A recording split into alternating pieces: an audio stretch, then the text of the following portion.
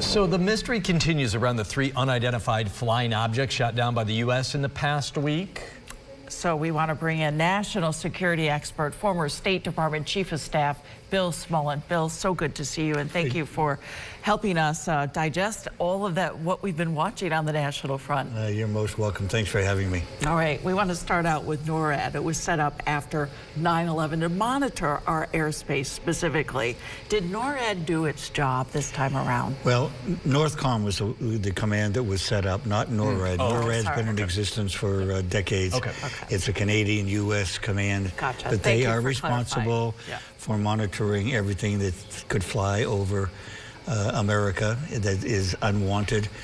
And interestingly, NORAD did not do its job, in my view. Okay. Why? Well, first of all, they saw this balloon launch from Hainan Island several days before it came over, traversed over the United States.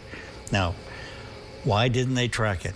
They didn't track it because it went too high. They're not responsible for things at the 60,000-foot level. They're responsible for things where aircraft can fly. Now, I would just say to NORAD, imagine the unimaginable. Think, as we call it, think out of the box. What could happen next that I haven't thought about yet? And what should I be doing to make sure that Americans and America is completely secure? That's their responsibility on our behalf, and they better be doing it, because I think they, in this case, they failed. What are the chances we even recover the 3 unidentified still flying objects that were shot down? We'll do that, but unfortunately, it's in very rough terrain, and the conditions are very harsh.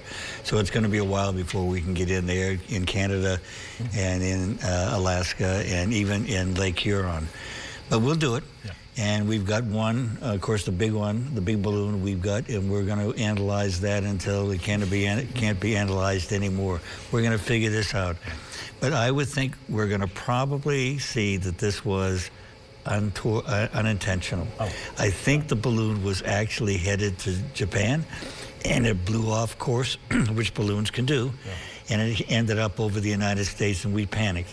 And, you know, it's not good when you don't know what is above you or beyond you. And in this particular case, I think we failed, quite frankly. And I don't think we're going to have to apologize, but we're going to have to do a heck of a lot better job in the future to make sure that this does not happen again. And what does this do with our relationship with China? Our relationship is in very bad straits right now. And the unfortunate part is the Secretary of State Blinken had a scheduled meeting with Xi Jinping, and it was postponed. We need to reconstruct that relationship, and the only way to do that is to sit down face to face like we're doing now and have an honest conversation. And this will be part of the conversation the next time they do.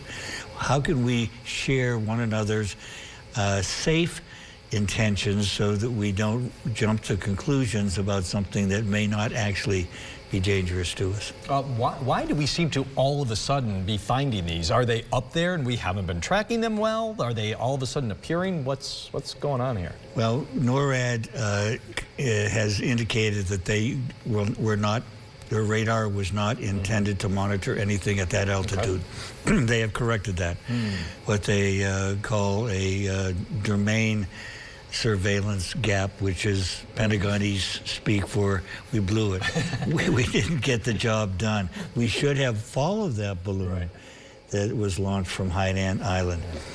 We do reconnaissance all the time. We spy on them, they spy on us. We spy on other countries, they spy on us. That is part of the terrain.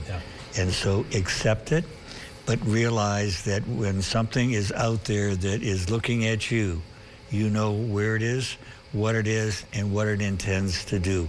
And I don't think we're doing a good enough job. Maybe this is a wake-up lesson for us. We got about 20 seconds left. What should the president be telling the nation about this?